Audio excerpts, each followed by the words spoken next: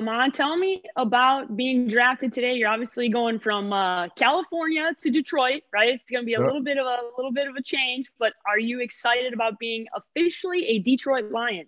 yeah, I'm super excited, to have a chance, to play in the next level has always been a dream of mine. So, I'm glad that the Detroit Lions, drafted me. I can't thank them enough. I'm excited to get to work. I'm gonna give them everything I got. But this, to me, is just the beginning of a new chapter. The beginning for me to start working even harder. Because going to the NFL has always been a dream of mine. But once you get drafted, that's when the real work starts. So I'm excited to get there and get to work. That is for sure. It's definitely going to be work when you get to Detroit. Now, I have something special here. Okay. This is your trading card. Okay. Okay. I got this one, but look at what else I got. This is ridiculous. You were on the set. This is as big as me. Oh, yeah, that's huge. This is a giant sized Panini trading card. So tell me about the first time you saw yourself on the first look trading card, because I gotta imagine it's pretty surreal to look at yourself and go, oh, I'm on a trading card. That's pretty cool. Yeah, it's pretty dope. I remember, signing them when I first got them. Seeing yourself on a car. Growing up, you think of, elite playmakers in the NFL. Thinking back, obviously, Calvin Johnson, a Detroit Lion. I think back Julio Jones, guys like that when I was growing up that I would, think about that are on these trading cards. So to see myself on one was surreal. It was awesome.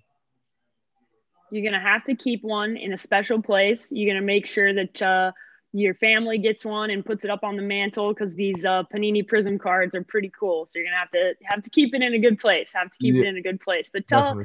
tell me what you're most excited about going to Detroit, because I'm a Chicago girl. I've spent a lot of time in Detroit. It's a pretty fun place, and the fans, man, they're desperate for a great player, desperate for a great team and a receiver. They're excited about this position specifically. So what are you most looking forward to about Detroit? I'm most looking forward to just being in a new city. I've been out here in Southern California about my whole life. I went to high school out here, went to USC. So exploring a new city, get to live somewhere else. I'm excited for that. To give Detroit everything I got, to play in the NFL, to play to be in a division with my brother is something that's going to be really really fun, to play him twice a year. So I think everything is going to be awesome. The whole situation. So give me some smack talk to the bro, right? I'm living Yeah. for that. Like in the same division, 2 times a year, you guys get to play each other. Like what's the chatter going into the week where you guys are playing each other? Because I gotta imagine it's gonna be a little smack talk going on. Yeah, definitely. There's definitely gonna be smack talk going on. I'm not sure, what kind of smack talk will be said just yet. I know my family's gonna enjoy it though. They're probably gonna have to get, a split jersey with mine and his number on that same jersey. But it's gonna be fun for my family and all of us. Even after the game, to get to be on an NFL, football field with him, to talk to him, take a picture is gonna be something that I think we've all dreamt for.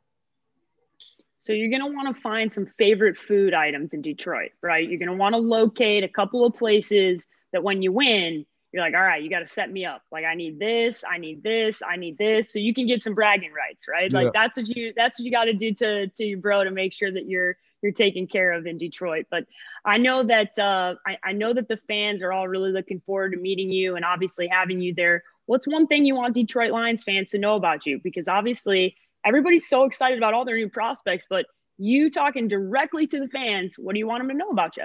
Man, I just want them to know that I'm gonna come in, work hard, give everything I got.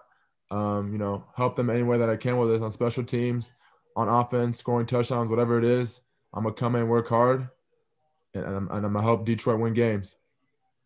I think that work hard ethic, that work attitude is exactly what Detroit needs. That's exactly what Detroit needs. Yeah. So, last question for you. What's been the best part of the draft experience thus far? Because I know obviously it's been a little different of a year, a little hybrid version of what we got last year, but looks like I told you before, you've been my best prospect because you came in and you were all set up and you're quiet and you got a nice looking backdrop and you're chilling. So what's the official draft setup? Because maybe there's a party going on behind the scenes that I don't know about.